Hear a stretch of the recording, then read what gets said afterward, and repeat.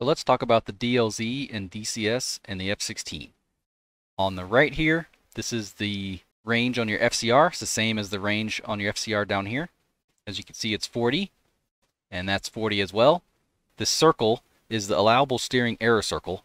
So this circle is the limitation where you need to put this smaller circle, which is the attack steering cue, inside of it. Once you put it inside of it, this gives the missile the best geometry to be able to hit the target. So if you need to lead it, the circle will be in the direction that you need to lead the target, just in case they're turning in a different direction. This arrow right here is the vector of your target that you have locked up. So in this, they're pretty much coming straight on to me, but not quite straight on. But for the most part, it's hot.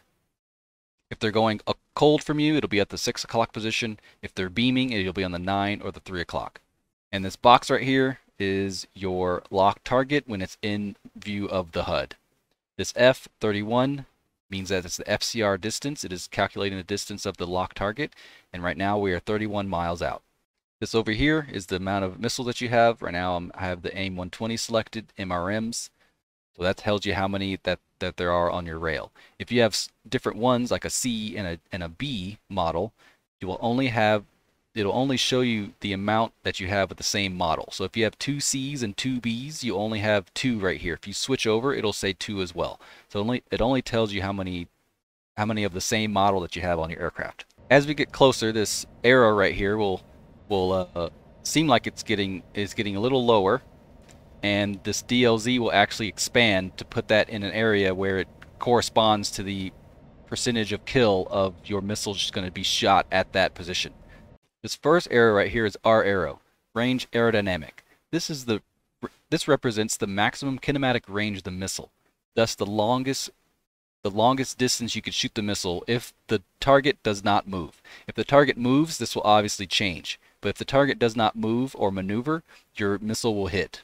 This number right here is the closing distance, or the closing speed of both the aircraft. So it's basically your speed and their speed added together based on what direction they're flowing. So being that they're flying a little bit to our right, their full airspeed is not being calculated inside of this. If they were hot on us, then it'll be calculated and it'll be a little faster. So right now we're at R arrow. DCS does not model this, but this is when you could loft the missile. It'll give you a number up here, and you can loft that. You have to add that to your current attitude. So if sometimes it says 15, you got to go up 15 degrees. If you're at 5 degrees already, you have to go up to 20 degrees. So this is the loft angle you have to add to your current attitude to get a better shot. This next line here is RPI, and it is the range probability of intercept. It's same as ROPT, but without having to loft the missile. And the A pole means that it's the distance the missile on the rail, this one right here. This is pre and this is post once you shoot the missile. Here is the pre-A pole, means active. So you will be 17 miles away when the missile goes MPRF, which is pit bull. That's A pole. So if I shoot the missile right now, I will be 17 miles away when it goes A pole. But at this moment, DCS doesn't model MPRF and HPRF. So this A is actually pit bull in DCS. So when you launch a missile, you get some more symbology down here. This is post-missile launch. So this is the missile that's in the air right now. See this 16M? That is how far I will be when the missile goes active. And this A28 is telling me how long it's going to take for the missile to go active. So when you fire a missile, you'll see some more symbology down here. This is post-missile launch. This is the missile that's in the air right now. Right now it's telling me I will be 16 miles away when the missile goes active. That will be in 12 seconds. It's telling me right here. This countdown's to 0. Once this goes to 0, that means that the missile is active and it's tracking the target. The number up here is pre-launch. So the missile on the rail, if I shoot right now, I will be 14 miles away when the missile goes active. So this is post-launch and this is pre-launch. So now that the missile has gone active, it gives me a T, termination. So this is the calculated time for the missile to explode. It doesn't mean that it hit the target. The target could dodge it completely. It's still going to go to 0. So you have to keep that in mind. This does not mean the bandit is dead.